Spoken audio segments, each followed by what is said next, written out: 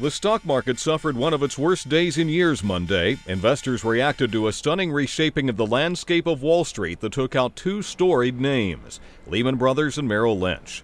The Dow Jones Industrial Average lost more than 4%, plummeting 504 points to settle at 10,915.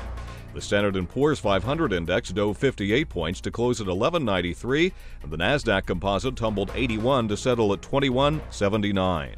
Monday's plunge was the sixth largest point drop ever, the worst since the September 11th terror attacks in 2001. Investors were shaken by Lehman's bankruptcy filing and what was essentially a forced sale of Merrill Lynch to Bank of America for $50 billion in stock.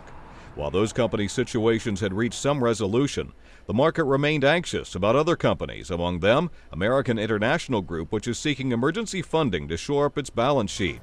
Shares in AIG fell more than $7, approximately 60%, to close below $5 a share.